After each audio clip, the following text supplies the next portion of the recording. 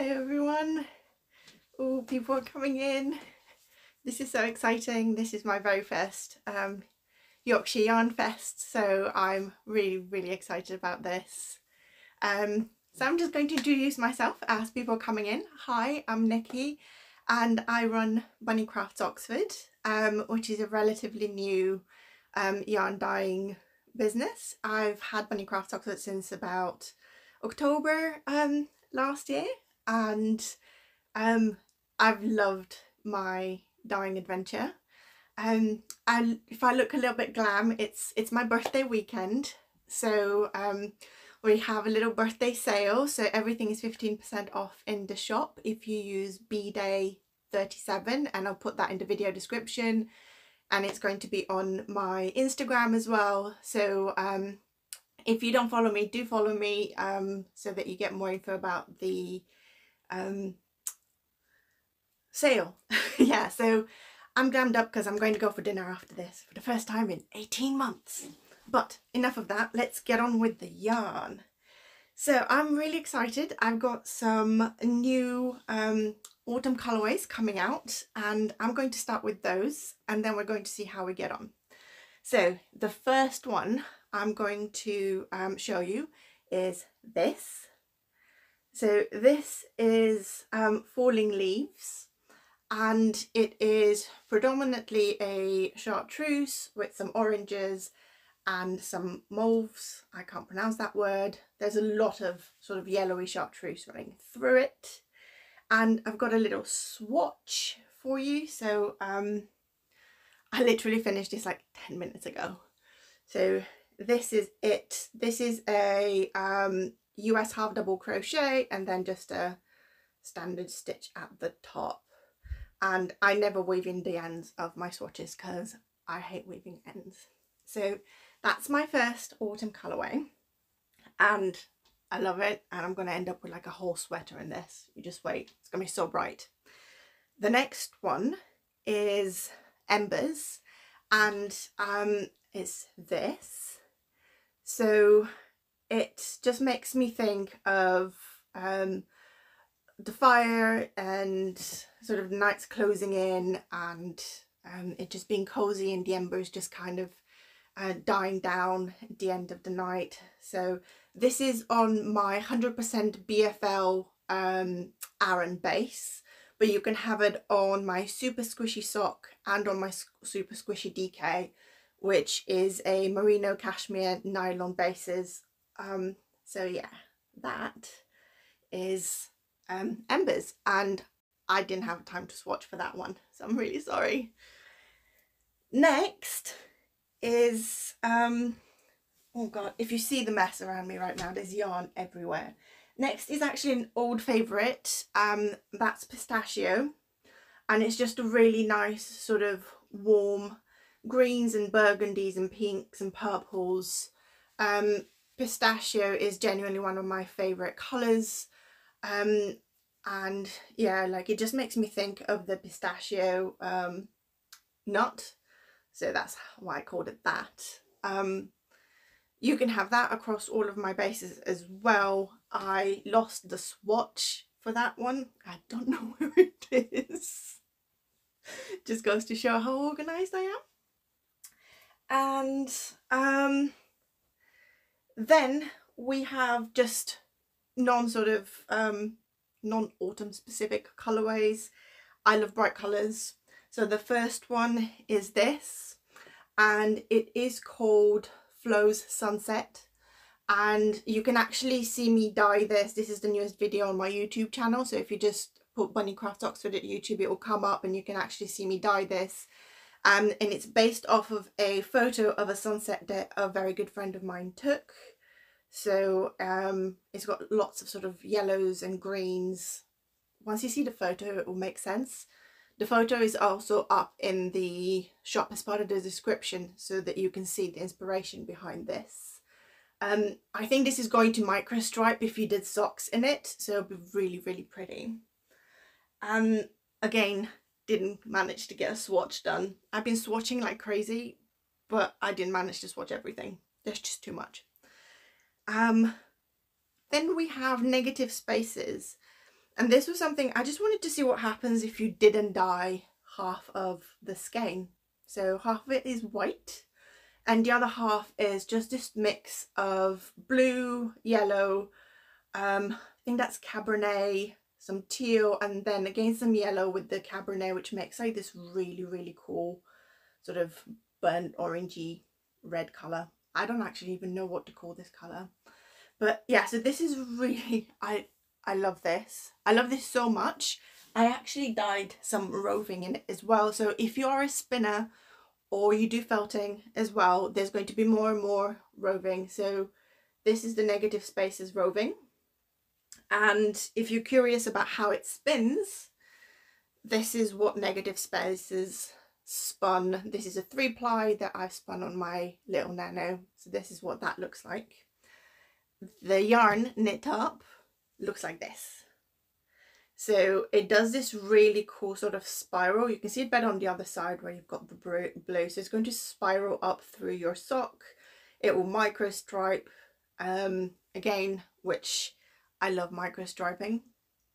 So yeah, these are all of my new yarns.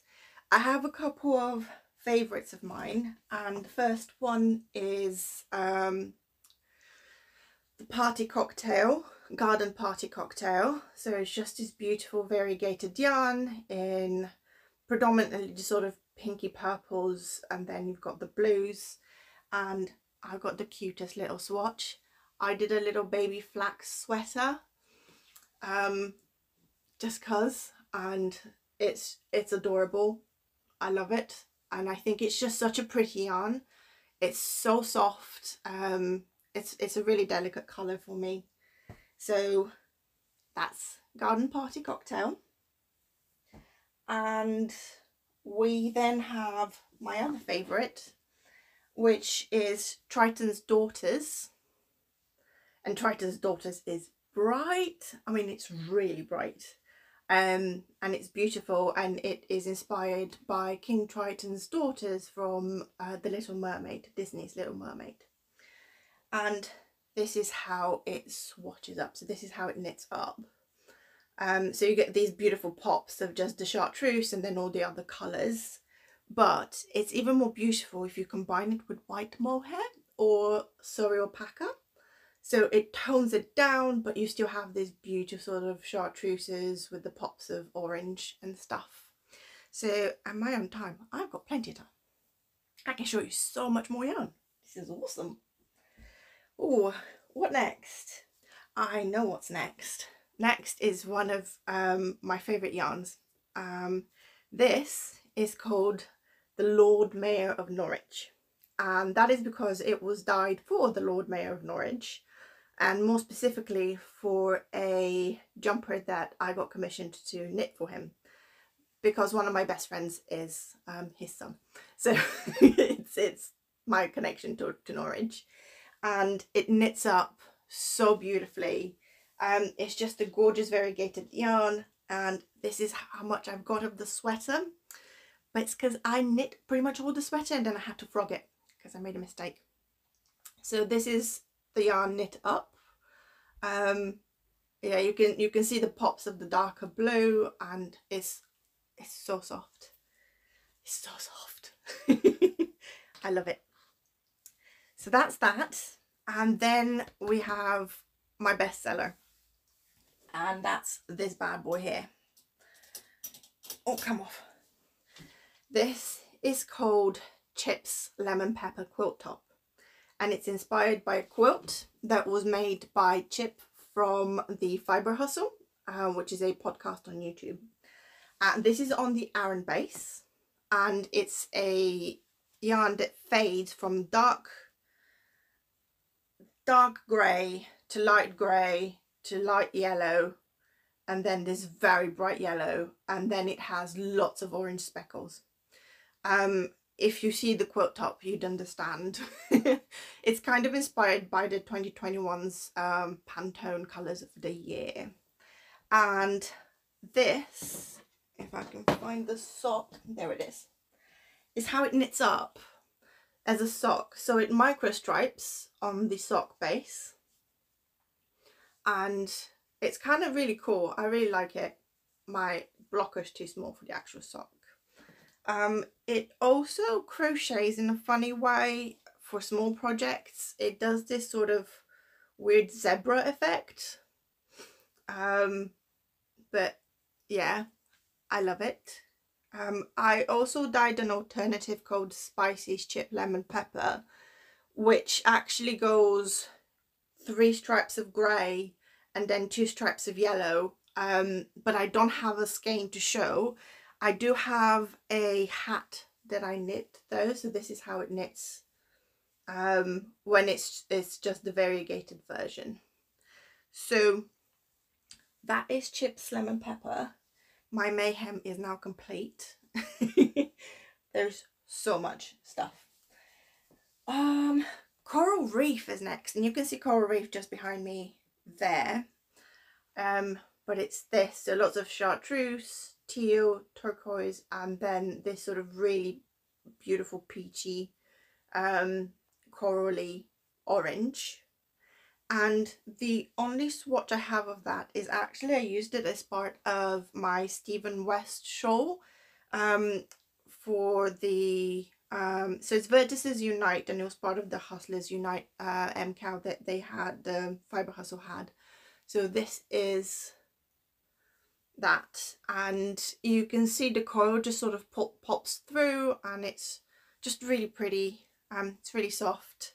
It's really warm in this room, otherwise I would just drape this on me, but I'd start melting. And God, I have so much more yarn that I can show you. We have, so around here we have this neon rainbow, and this is actually made using just 3 colours and then overlapping them with each other, and I love this so much. It's absolutely stunning. Let me unwind it for you to see. So you can see the purples with the blues, and then it goes into the yellows and the greens. It's another one that micro stripes, so it does that. I love this. I have 3 skeins to make socks for everyone in my family for Christmas, because we're gonna have really bright socks. We love bright colours, if you haven't picked up on that already. Continuing with the neon rainbow, for Pride Month this year I actually dyed a neon rainbow speckled colourway as well. So it's the same colours sort of that you see there, and it goes from the yellow to the orange to the green to the blue, pink, and then purple. And that also comes in a sock set with a mini. That's the brightest chartreuse that is literally blowing my camera to pieces. That looks so bright. I'm sorry if it's giving you headaches. So that is the neon rainbow Pride colourway, and my little chartreuse. We have the beginning of a collection, and I've only dyed 1 colourway so far. Well, I've dyed the rest, but I'm not happy with them. So, oh, sorry, knocking the camera. So we have this, and this is part of the DC Villains collection, and it is called Suicide Squad because it looks like the poster from the movie, the first movie that came out, not the one that's out right now. So this is a really interesting colorway because of the colors that I use. They tend to bleed and spread into the water in different ways. So sometimes it turns really greeny blue like this, and sometimes it turns like my swatch, which is super pink with a bit of green and blue. So because it's dyed really random, I just bio everything in the pan and just throw color at it. Okay, I need to wrap up soon. That's what that does. So that's Suicide Squad. I have a lot of single skeins from End of Dye lots as well, so do go to bunnycraftsoxford.com. Thank you very much for joining me. I could go on for hours, but I'm not going to, so that I don't get into trouble. I hope you have a wonderful bank holiday weekend. Love you all. Bye bye.